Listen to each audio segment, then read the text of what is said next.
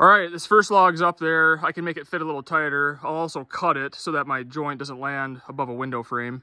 My goal today is to go 2 more high on this back gable wall. So if I can finish this runoff and another one, that would be pretty sweet. If all goes well, I could even start on this eave wall here.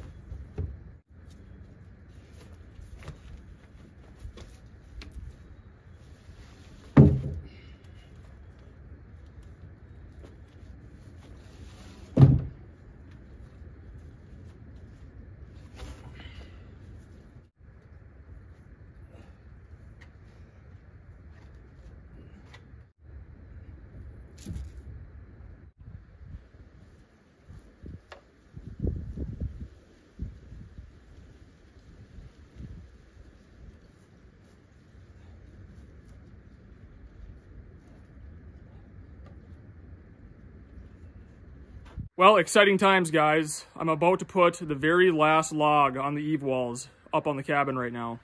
I just have one 12-foot log left, and that is it for the eave walls. So after I get this one up here, all there is left to do on the eave walls is make this a flat surface up top, make sure both walls are level with each other, nail down a top plate, and that's it. There's still gable logs to do, but those will be a lot shorter. I'm excited to be done with these 40-foot walls. Had enough.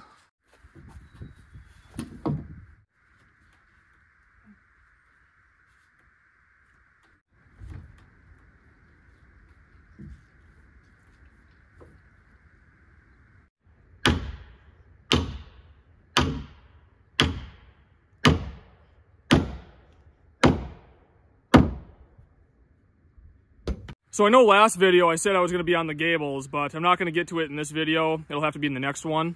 And we'll just make that its own video because then that'll be it for logs. Also, I don't know if you can notice or not, but above the door, there's about 2 or 3 inches of space to allow for settling. And I didn't do that on the windows. I basically just notched these out flush to the frame.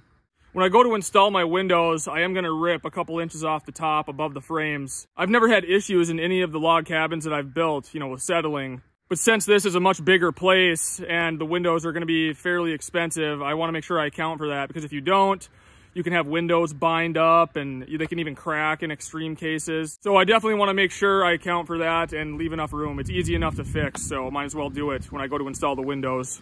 Also, I am going to change up how I'm going to do my floor. I talked about going flush with these stumps, but I'm going to do it like this.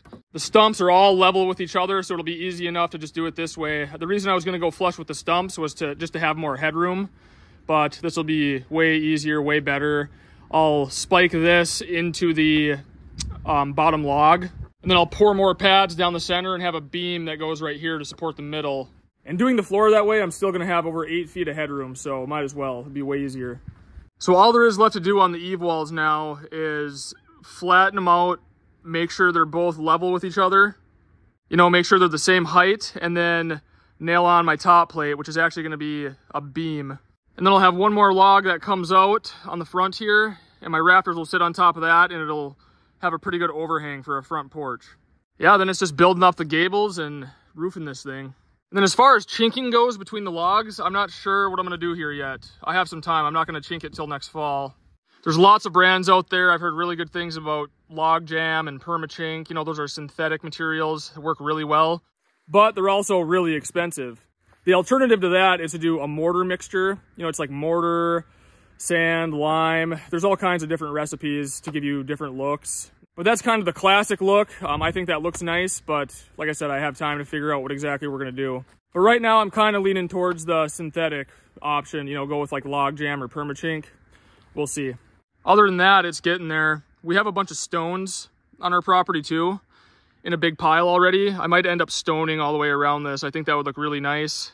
That'll be at a later date, of course, but that's always an option as well. So I think next week my dad's gonna come up and we're gonna do all the clearing around the cabin. So we're gonna clear out our yard area. I'm gonna do all that before I do anything else on the cabin because I wanna get firewood put up as soon as possible here. And there's gonna be plenty of it because all this is gonna get clear cut around here, a nice little perimeter around the cabin. We're gonna leave all maples, all spruce. The only trees that are getting cut down are popples, and that's mostly what there is anyway. A couple birch are gonna have to go that are right up against the cabin here, but that's it for those. Also, I don't know, I might end up taking down this maple too. It's kind of a nice tree. I really don't want to take it down, but I just don't want it to cause problems later on. It's the only tree that could potentially hit the cabin really. So, I mean, now is kind of the time to get rid of it if I'm going to, but it's kind of a nice tree. It would make some really good firewood though. Hi, Skeeter. All these bark shavings here too, this is enough kindling for like years. So I'll gather all this up and store it somewhere, keep it dry, because it makes really good kindling. So I'll probably clear cut somewhere in here, make a nice perimeter around the cabin, 20 yards wide maybe or so. You know, anything like this, these young trees, we'll keep them or transplant them somewhere. We're just gonna weed out all the popple. So here's our driveway coming in. I'll have to widen this a little bit, but there's these maples right here. I'm gonna kind of clear cut this too at an angle. That way when you're pulling up to the cabin, you have a nice view of it coming up. And then once all this is cleared out, I can rent my skid steer, finish up what I need to do on this road here, get gravel delivered, reshape things, get rid of all the stumps. And I think that's gonna be pretty sweet. So that's the plan next week, is get all this cleared out around the cabin so it'll look a lot different next time you see it. But really, it should go pretty quick. Most of them are, you know, most of this stuff is just skinny little popples, you know, like 2 or 3 inch diameter. So it's not going to take too long at all. And I'm probably not going to get around to building a woodshed back here this year. So we'll just stack all the firewood somewhere out of the way and then just tarp the top of it for this year. So kind of a short video this week, but I'm kind of at a good stopping point right now because the gables will take a little while. There's some figuring to do, so that'll be a little bit tedious. So I'll just make that its own video, and that'll be it for logs, which is good too, because I'm kind of ready for something different.